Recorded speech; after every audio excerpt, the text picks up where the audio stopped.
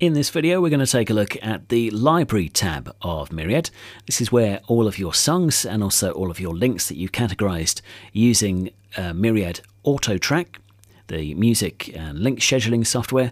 This is where they will appear and you can take a look at them. You can select to see all of the items in your A, B and C list down here just by clicking on it. You can also expand that out to show your types in there as well.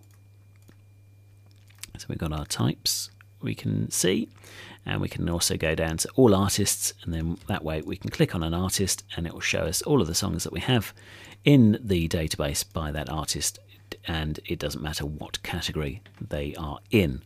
We've got the same 4 links here, so we can see all of our links, all of our dry sweepers, promos, news, weather, etc. We can go in and visualize and see what else we have set. So there's the bed and there's the weather out kind of thing. So that's a way of quickly navigating around. We can go to all categories, we can go to all songs, and we can sort by artist, sort by artist and title, put it into alphabetical order. So we can see here, we can scroll in alphabetical order up to the top. Do it by year, category, type.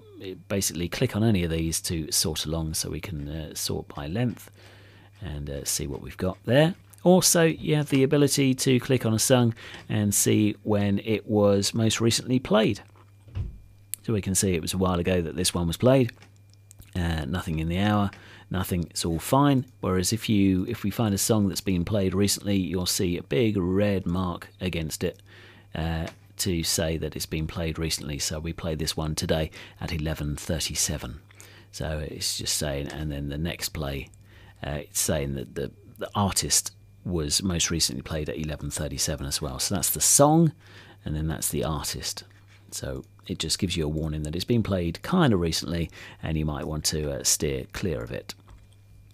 So it's very, very useful little window down there, especially if there's not much overlap between presenters. You can see and make sure that you're not overloading the listener with the same track. That's if you're kind of freestyling your music choice. So that's a quick way of navigating stuff. You can do searches for bits and pieces. So if we go back up to all songs here and do our favourite Kylie search, then it will bring up those Kylie tracks. And it remembers your last searches as well. So we can go back here to all items and do another search. That one prompts to find. You can print out the list of the results as well if you wanted to. Got the ability to search notes and search the copyright as well. And you can also search the title, artist and year. Now we have quite a few all from the same year. But if you've categorized your library better, so we've got 3 here from 2011, which means that up here we could type in 2011 and it'll just show stuff with the year 2011 in it, which is rather handy. And you can see now it's remembered our searches here if we go back to all items. So that's there, search title, search artist, search year. We've got our song categories here. We can see our song search results down here. And that is the library view. Other things to be aware of, you can highlight a song and click on details. That will bring up the details of the song, any schedule warnings as well. It'll also show you some scheduling history as well.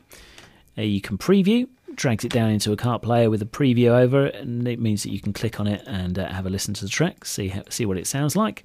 You can queue it. So queue it for live playout, and again it's ready for you to play down there, or you can highlight it and you can go to edit, and that will bring up smooth edit and enable you to change some details and change the intro and extra point, things like that on there. If you double click on the item, then it will bring up the card all about it. If you click on the speaker, then it will queue the item up into the next available cart player. So that's a very quick way of being able to do it. One other thing worth mentioning is that if you're not using Auto Track and you're using just Instant Track as part of Myriad, the categories displayed here will be the categories that you've added in as part of Smooth Edit and the categories that you've done there. But the moment that you start using Auto Track, then it automatically sends through the Auto Track categories and it will refer to those. And that is the Library tab.